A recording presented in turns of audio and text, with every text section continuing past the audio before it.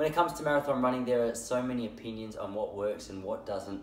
But one thing that pretty much all of those opinions agree on is it's good to break out of the just slow, monotonous jogging period from time to time. So I'm about 6 months out from the Melbourne Marathon, and I'm going to take you through a marathon session which is not only a good little shake up to your system, but a really good indicator and primer as you get closer to your marathon. All right, let's go. All right, so I've just done a 4 or 5K warm up. The session that I'm about to do is a 10K run at not quite threshold pace. So the goal for me is I want to run my marathon pace. So I'm aiming to run a 2:45 marathon in about 6 months time, which is like, I think it's 3 minutes 53 per kilometre. So for the first 5K today, I'm going to take it out at about 4 minutes per K.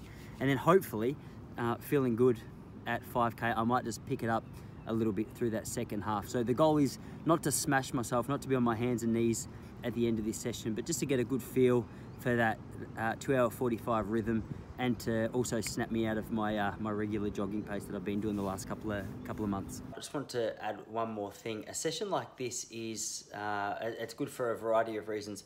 First of all, it's a really good shake up to your system to find out exactly, you know, what pace you need to run, how you're handling that pace. Secondly, it's a good blowout session, which is why I'm using it here. I'd been sick a little bit for about the last month and hadn't done a whole heap of quality work. So this is just a nice session to blow out those cobwebs and make some of the faster running feel a little bit easier. All right, back to the video.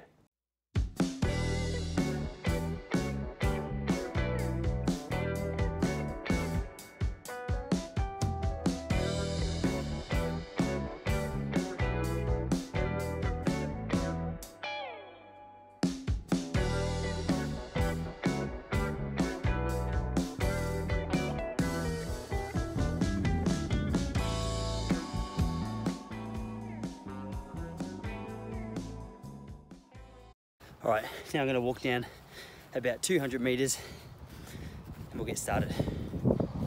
All right, so I'm going to finish at this post. Here we go.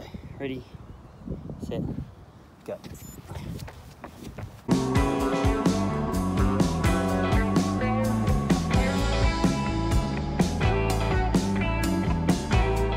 Oh, it's been a while. That's a good blowout session.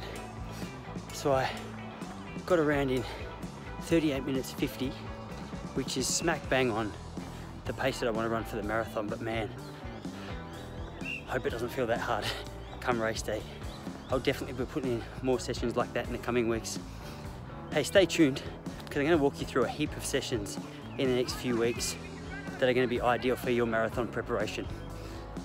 Just a quick reminder, guys, this is not a session that you're trying to run a 10K PB, and this is purely to get your body adjusted to your goal marathon pace. So if you get to 3, 4, 5K and you feel like the pace that you're running is just way too comfortable, that's great news for you. It means that you're on track for your marathon target time. So I would encourage you, rather than just smashing the end of that session and waking up sore tomorrow, just to enjoy the fact that it's comfortable and wake up feeling good tomorrow, so you can just continue with that consistent training. So guys, this is one session that Brett Robinson, a 2:10 marathon runner, spoke to me about on the Relax Running podcast recently. I thought I'd give it a go.